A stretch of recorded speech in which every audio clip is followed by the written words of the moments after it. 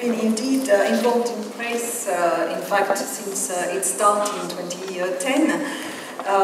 But chairing last year, we have a process where we are vice chair, then past chair. So this year I am past chair of the PRACE Scientific Steering Committee. So I would like to just reminding a few of the numbers showing how much PRACE has been used in the past 6 years. So PRACE was launched in 2010. There has been about more than 400 projects that have been funded, supported. Numbers like 10 billion core hours, so 10,000 million core hours awarded. People trained, about 24 petaflop in total, funding of 500 million euro over the period, and a large number of hosting members. So those are some facts. And I would like to emphasize more about the use of PRACE and illustrate my idea is to show you how important it is for us to have PRACE and how diverse the different usage are. So we have, as the Scientific Steering Committee of PRACE, a role of advising the Council. So we advise on the needs, on the overall process of the allocation, and also we evaluate the final reports of the project. So we have a view of how PRACE has been used. And last year we had a strong say, or a key message that we wanted to send to the Council, that we find that PRACE 1 has been really very successful. It has been very important to establish a European HPC community, and it has strengthened science and competitiveness. So using for that all the work that has been done and the evaluation of the final reports. You have on the right here the different fields. So all the fields are concerned. You go from biochemistry, bioinformatics, life sciences, chemical sciences and materials, earth system sciences, engineering and energy, fundamental physics, math and computer sciences, universe sciences, so which gives you the overall view of how diverse the different fields are.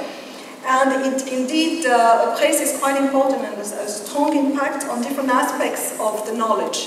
First, the basic knowledge, the scientific knowledge. There are still a lot of things to understand in astronomy, in particle physics, for which the computing is extremely important and really essential.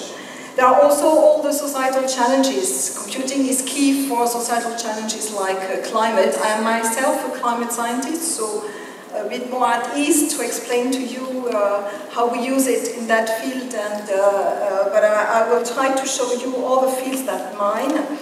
It's also important for health. It's also important for a lot of fields where more driven by applications in different engineering or taken as a large meaning, like combustion for aeronautics, but also materials like for life sciences, drug and new applications of medicine. So it's really key for a lot of fields. So I wanted to illustrate a few examples. It's certainly just a few of them. I have taken 4, trying to show the diversity of those different usage. I start by basic knowledge, because I think it's always important to remind at each time that this computing is key for scientific knowledge, and that we should not, even if innovation and application and societal challenges are key, scientific understanding is very important and drives the knowledge of tomorrow. So we need to still have a lot of better understanding of how the overall world and universe work. So taking the example of the sun, there has been simulations done by a project by Mats Karlsson from Norway with 34 million core hours, and trying to explain the heating of what we call the corona. So you have this is part of the sun, you have the surface of the sun that it meets at a temperature of 6,000 Kelvin, which gives us the visible spectrum of the light. But if you look at the layers above, the corona, which is, not the first one is chromosphere, then you have the corona, can reach up to 1,000,000 Kelvin. So how do you go from 6,000 to 1,000,000 Kelvin? There is a need to have a process to warm this upper atmosphere of the sun. So they did a simulation, and for the first time they really could do it at a very high resolution. It is only part of the sun, because it's absolutely completely impossible to simulate all the sun. And they investigate the role of the convection, which is inside the sun, the role of magnetic fields, and how the fact that you have gas parcels that are ejected from the sun can manage to heat the corona. So what was new is that they could do it as a much higher resolution as usually done. Here you have different resolution for the convection, how the convection looks like at the surface of the sun for 48 kilometers, 24, 12, 3 kilometers. And the fact that you go at much higher resolution shows very much finer structures, more turbulence, and modifies the way those bubbles and this exchange of heat is done from the surface up to the corona. And at higher resolution, you have here you have its upscale motion in gray and downscale motion in white, and you can see that the structure is much more complex and it modifies the results.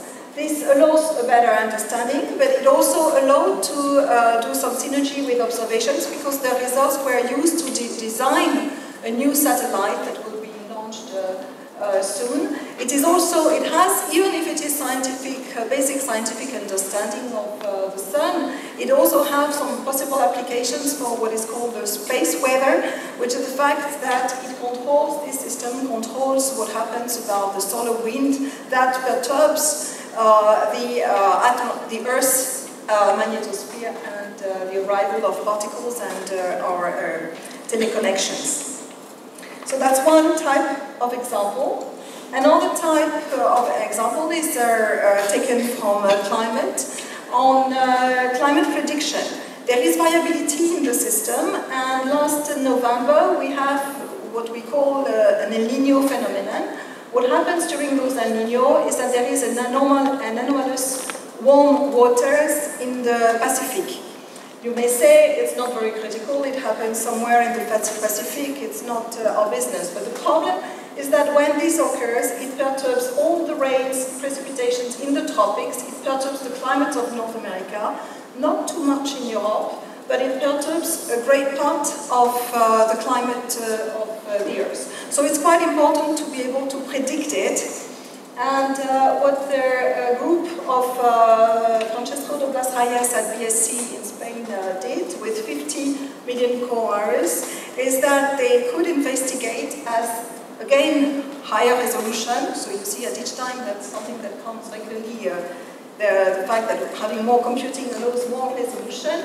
They studied an ensemble of simulations with different climate models, so collaboration in Europe, showing the impact of resolution. So here is the difference of sea surface temperature, so the temperature of the sea, higher resolution versus the standard resolution, showing that you better capture the warm waters of the Pacific. And if you compare with observations during the different months, in blue, high resolution, in black, standard resolution, for two sets of observations, they could show that at each time, higher resolution improves the prediction. Probably not as much as they were expected, but it showed the impact of resolution, and that's something that is quite key and more on seen as an important challenge to go towards much higher resolution for climate. Another example taken from cell biology. In cell biology, one of the issues is to understand the different cell membrane, how the membranes react. And so they simulate a membrane like this one with different proteins and lipids. And they want to understand how much those lipids and proteins interact with the form, the shape of the membrane. And so this is important to understand these different membrane proteins because they play a key role in the high ion channel, in drug receptors, or in to transport some elements.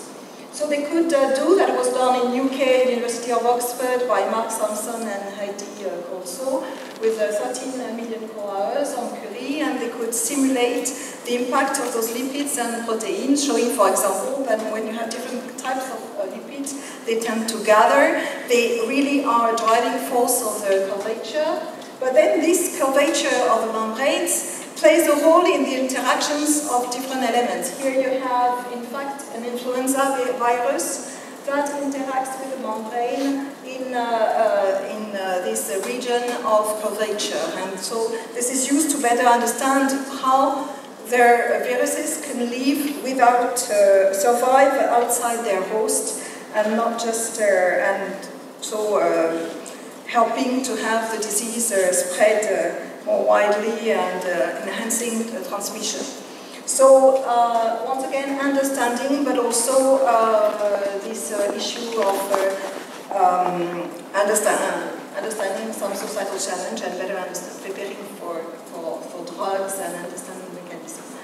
One important aspect, and this is shown by this figure, is that it's nearly, for the first time, they nearly had, with those large simulations, practically they could simulate an in vivo system. So it was practically as if they were doing some in vivo experiments. Another example is with combustion. So we are then in aeronautics, so more for innovation on the ignition process. On one important aspect for gas turbines is to understand how the ignition propagates. And one of the issues is that they would like to have cleaner combustion, but cleaner combustion is done by injecting more air. But if you inject more air, you have more instability of these flames. So they use the simulations to better understand how this works. And you have here 16 injectors, which are typically an helicopter engine, and you have the start of the combustion, and then it separates in two fronts, which propagate and then tend to merge. This is done by simulation, with a large AD simulation, and this is shown from the experiments. So it's quite impressive to see how much they can, thanks to the simulation of the large AD simulation, they can reproduce the observations and better understand this role of combustion. This was done in France by Mathieu Boileau with 15 million core hours. So those are just 4 examples. There were, I remind you, 400 projects for PRACE, so just to give a flavor of how diverse and how really they are crucial to help understand elements. Even if as SSE does not follow what is done with regard to SME, but I think it's important also to emphasize that those simulations are also used, this capacity is also used by SMEs within what is called the SHAPE program, HPC Adoption Program in Europe, and the next goal is going to be open tomorrow. And showing also breakthrough in applications and more R&D, but more tightly linked with applications, like in Renault, so with car, testing new numerical methods, and they mentioned that it allowed them to have a 5 year in advance rather than if they had done it just by their own facilities. And with 42 million hours on Curie, they could address optimize much more many parameters and investigate security holes, crash of the car. It has also been done for new drugs by Sanofi and 11 million core hours on Fermi, and so in Italy, and to improve the process of drug discovery. Another example is how ships interact with the sea, and as well, that's aquaplaning here, the tire with the aquaplaning and how it reacts, or a ship interacting with a wave. So this shows you also some examples that it is also important for more directly linked with the applications. So it's clear that it's crucial that we continue to have access to, in Europe, to high-end computing facilities. The SSC has strongly recommended to the PRACE Council that PRACE 2 we must have a PRACE 2, a second phase of PRACE. We need to continue to provide access to world-class HPC facilities in Europe, at least at the level of PRACE 1, not with the same level, but at the same pace, I mean the same relative role compared to the national. So this is essential to progress on science and innovation. I've shown you examples where it allows to have larger size domains or more resolution, more complex physical, chemical and biological systems. It also allows to gain experience on the new types of machines that we can then arrive at the national level. So it's important to have an ecosystem and not just one type of level. So European is really key for high-end experiments to have much larger allocation than at a national level. So it's important that there is a difference between the European and the national. But the national is also key because the high-end experiments do not cover all the needs. There are also needs to deal with smaller problems, to have more production of runs, to a large number of simulations, study of a number of parameters, to have new developments. It cannot just be achieved by world class. So there's really this issue of this idea of pyramid is, we think, really crucial to be kept in mind and to really be afforded in Europe. There is, if we compare to the international competition, to have access to those facilities is really key, since, for example, if we look at InSight, there are projects of several hundreds of millions of core hours, and this is something we need to be able to do. The preparation of codes, even for the architectures which are today, are an important part and need to be accompanied. And it will be even worse or more needed in the future with the future architectures, which are promised to be more and more complex, hybrid, and which will require much more closer interactions between manufacturers and code designers. So we think it's important to have a range of architectures, and the model of PRACE allowing to have different architectures is important, at least two very different types of architectures. Like some can manage with simulating independent processes or independent particles, so they have weak communications, limited memory per node, and manage with those systems. Whereas some other fields like fluid dynamics or climate, we are in this category, we need a higher level of communication and much more memory per node.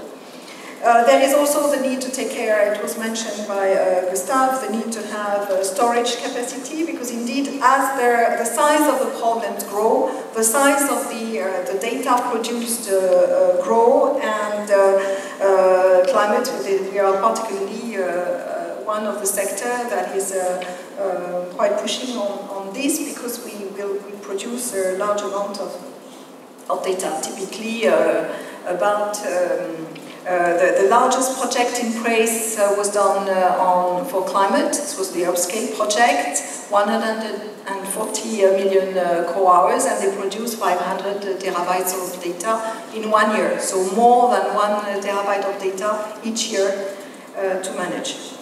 So we also see that there are some emerging needs, not yet really using high-performance computing, but that may come more and more, like in astronomy, with very large volumes of data, which will require, just to deal with the data, high-performance computing. But we have just touched a little bit on that because there was an expression of interest on data, but it's more an emerging need, but this is something that may have to be considered more in the future.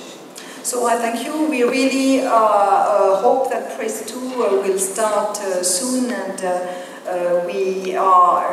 it's very important that there is a strong support of the Commission that we need very high performance computing and world-class facilities in Europe. Otherwise, we are going to lose on the European competitiveness for science. Thank you.